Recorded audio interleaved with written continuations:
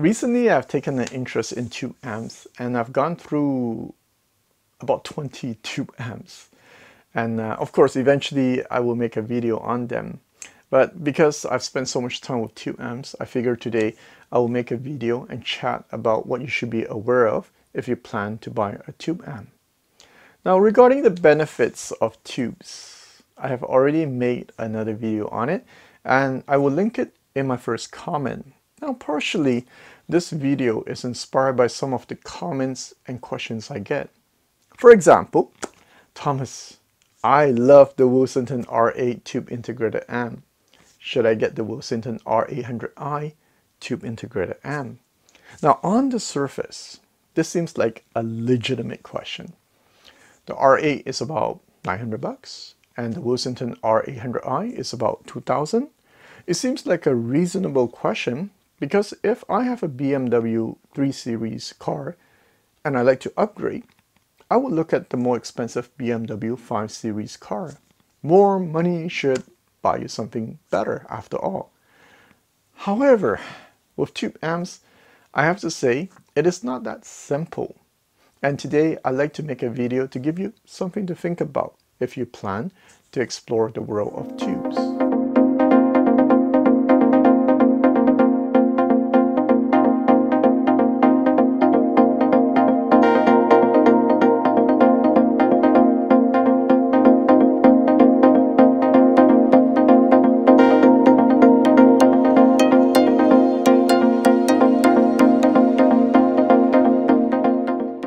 Now, this video is meant for beginners, and before I begin, I ask the expert to be a bit understanding.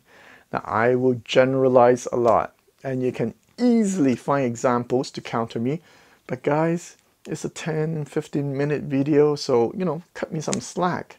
Now, I did, however, chat with my amp designers, buddies, before making this video, and I've tried to simplify this video to the point where even a grade school kid can understand. So, if you are looking at getting into tubes, there are three important things you have to keep in mind. Now, of course, there are many more other things, but I'm just going to focus on three things.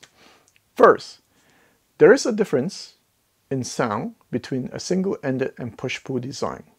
Now, let me put up here on screen a drawing my audio buddy sent me. Okay, single-ended in plain English is when one power tube handles the whole signal sine wave form. Now, for example, the Reisong A12 and Willsenton R800i are single-ended. In a push-pull configuration, you have more than one tube working together to produce the complete wave. So push-pull amps would be like Cayin CS88, the Doge 10, and the Willsenton R8. Now, given you usually have 4 tubes or more in a push-pull configuration, you usually get more power and dynamics. Now, we can debate which one is better between single-ended and push-pull designs. For example, such as, single-ended has a very low crossover distortion because it is the same tube, one tube, that amplifies all the signal.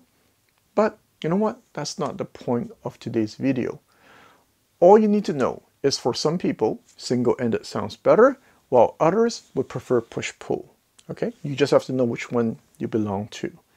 In my experience, in general, okay, I found opera, jazz, and vocals are better with single-ended, while pop and orchestra music are better with push-pull. I personally find single-ended Class A overall presentation is lean, but the mid-range has body. The mid-range is linear and very clean. Some people will even use the word pure to describe the single-ended Class A sound. Now, I know it means nothing to the people who have never heard single-ended amps, but for those of you who have heard it, the word pure will click. Next, single-ended Class A amps bass is usually not bloated, so it does tend to be very nuanced, but not particularly fast. You see, I'm not saying single-ended is better, but I just want to highlight the point that it is different than push-pull. Now, beyond that, there's also the difference between Class A and Class AB sound, but I'll explore that topic in a future video instead. Now the second thing you have to be aware of is each tube has its own unique sound character. Now I call it flavor. It's like, you know, a bit like vanilla ice cream or chocolate ice cream. Now for those of you who follow me, you know I like to categorize things.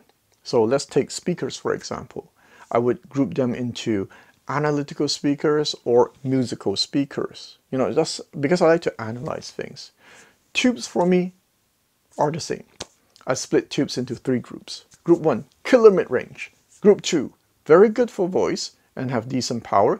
Group 3, decent voice and have very strong power. For me, the first group, the killer mid-range group, okay? I would say tubes like 300B, 2A3, 6L6, 6V6, 845, 45, and EL84. Group 2, which is good for voice and decent dynamics, EL34, KT66, and KT77. Finally, the last group that has the most power, KT88, KT120, 150, and 170. Now, once again, I'm generalizing here, but of course the big question mark is, where does the audiophile tube found in the Willsenton R800i falls? Is it good for voice or is it good for dynamics or both? Well, you have to wait for my Willsenton R800i video because I'm still breaking it in. Now the third thing you have to look at is the power, how many watts. If you're planning to go for single-ended low power amp for example, then your speakers better be efficient, else you might be very disappointed. Okay? Take the Reisong A10 for example. In my video I said the only good thing about it is the mid-range. You know why? Because most people who buy it will not have a 96 dB plus efficient speaker. So they will not get a lot of bass and dynamics. So when they buy it, they might be wondering, hey, where's the round bass that everybody's talking about? Or that 3D holographic soundstage? Yeah, well, they're not going to get that if they pair it with the wrong speakers. Okay, so why do you have to pay attention to the 3 things when deciding which tube amp is right for you? Okay, so let's start with the first point, single-ended or push-pull. I remember getting an email once, a question, okay? And this person changed his system completely. And because of that, he bought new speakers and he had to get a more powerful tube amp. He changed from single-ended to push-pull amp, right? Because he needed more power. And then he was wondering, you know, why is the mid-range not as good as before, despite the push-pull amp that he just bought being a famous brand and have more power? See, that's one of the problems. If you like the single-ended sound, it might not be easy to find a push-pull design amp that will give you the same satisfaction. I'm not saying it's impossible, I'm just saying it might be a bit difficult. If you love the single-ended Reisong A12 mid-range, don't think you will love the mid-range as much after you upgrade to the push-pull Willsenton R8 amp. Sure, R8's mid-range is fine, but you might want to be ready for the transition shock. That is why in my Reisong A10 video I said, you know, all these push-pull tube amps I've recently tried will run circles around that $300 Reisong A10 tube amp. But I prefer the mid-range of the Reisong A10 over those other more expensive tube amps. Now, if you go online and read comments on the internet, okay, regarding the Reisong A10, people have been saying their Reisong A10 can rival or even surpass their super expensive amp when it comes to the mid-range, when it comes to voice. The few single-ended Class A tube amps I've tried, such as the Reisong A50, Unison Research, Simply Italy, Willsenton R800i, Cayin A45, do have a very nice mid-range. I would not say it's better, but there's something special about single-ended amps mid-range. So if you have a Reisong A12 and you want to upgrade, getting a Willsenton R800 might be the correct path instead of the Willsenton R8. That is assuming you like the single-ended mid-range sound. So let's move on to the second point. Each tube model has its unique sound. Most people, when they buy a new component, they want more speed, more bass, more clarity, bigger soundstage, more detail, and blah, blah, blah, okay? In the tube world, when I change tube amps, I don't look for that. But rather, I'm more curious of the flavor the tube will bring. Let me ask you, If I give you two amps, the Willsenton R8 and the Luxman SQ N150, which one do you think most people will choose? Keep in mind, the Luxman is about 3,000 bucks, the R8 is about 1,000. Surely most of you will think the Luxman at 3 times the price will be an upgrade, right? But I bet many of you will choose the Willsenton R8 over the Luxman.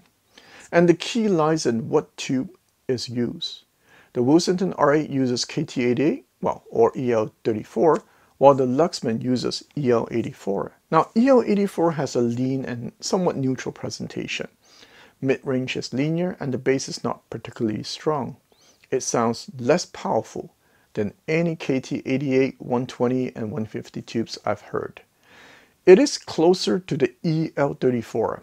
In fact, I would say it is a more refined EL34 tube with less power. Now, the reason why I say many of you would prefer the Willsenton R8 over the Luxman SQ N150, despite 3 times more expensive, is because R8 has a more V-curve presentation with a lot more bass power, like 5 times more bass. From my experience, people want a powerful bass. So let me tell you a story, okay? I lent Russ, one of my audio buddy, a lot of my tube amps. I lent him the Reisong A12 that uses EL34, the Reisong A50 that uses 300B, the Doge 10 that uses KT88, the Cayin CS100 that uses KT88, and the Unison Research that uses EL34, and so forth. Out of all the amps, his favorite was the Luxman that uses EL84. And guess what? It just so happens his own reference amp, the Leben CS 300X, also uses EL84 tube. Coincidence? Or he just likes the EL84 tube sound. So if you plan to play with tubes, you want to quickly find out which tubes are your favorite and focus on getting amps that uses those tubes. Let me tell you another story. The other day, I received an amp from Fluxion that uses 6L6 tubes. Now, the reason I got it is because my audio buddy, Mr. Vintage, told me the reason he got into tubes is because of 6L6 tubes. He was so blown away by the mid-range from 6L6 tubes that it converted him from solid state to tubes. So before I received this Fluxion 6L6 amp, I was really pumped up and was expecting it to have a killer mid-range. However, as I mentioned in my other video, it is all a question of taste. If Mr. Vintage loves it so much, it is a red flag for me. Because for me to love it too, I must have the same taste as Mr. Vintage, and I don't. So, did the 6L6 disappoint me? Not at all. Very unique sounding mid-range. Do I like the overall presentation of the 6L6 tube? No.